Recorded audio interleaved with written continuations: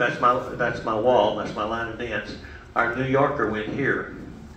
So we're going to learn something called a spot turn, and this is going to really challenge you a little bit.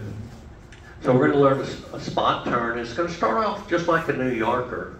Just like a New Yorker. Here's my first step. But instead of coming back, pulling back through, I'm not going to pull back through. I'm going to continue my rotation.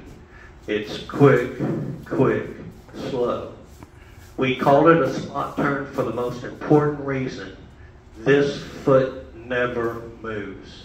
All right, it rotates, it never moves. Quick, quick, slow. Because what most people want to do is move this foot. Somehow they go out here and here and here. I don't know where they're going. Do not move your pivot foot. I can do a spot turn either way. I can do it this way, and this foot never moves.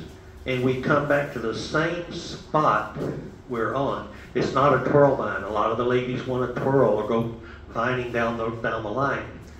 We're not doing that. It's a spot turn. What you need to do is to put your foot out there, put all your weight on it, rotate, leaving this foot in place. Recover on it. Recover on it.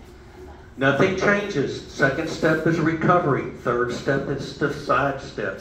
The recovery, sometimes we have to rotate to face our partner, but we're always recovering to face our partner and do a side step.